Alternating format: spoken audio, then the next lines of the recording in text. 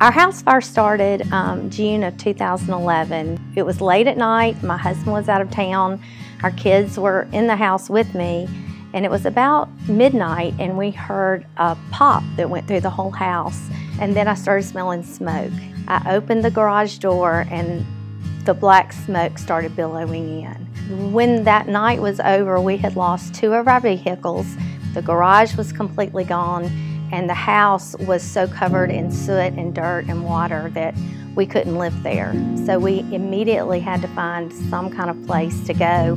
The house that we raised our family in was gone. My husband got in touch with the adjuster and the insurance company, and the adjuster came out and was a woman, and she was so nice, and she was checking off all these lists and writing down everything, and she was telling us everything they would replace and do, and it sounded fabulous. But then 2 days later, my husband gets a call from this man who said the woman adjuster was no longer going to be on our case. He totally changed everything she said, and what they could do was very much lowered. Dollar for dollar, there was no way we were going to be able to replace what we had with anything new. There was no way to do it.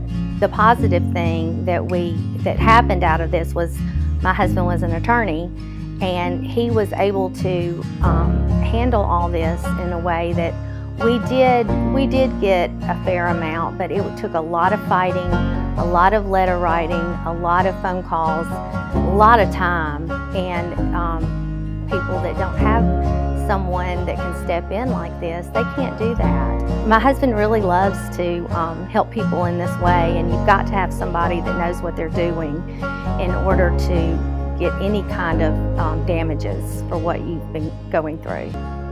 We've been there, we know what it's like, and that's why Chip does what he does and loves to help people with this situation.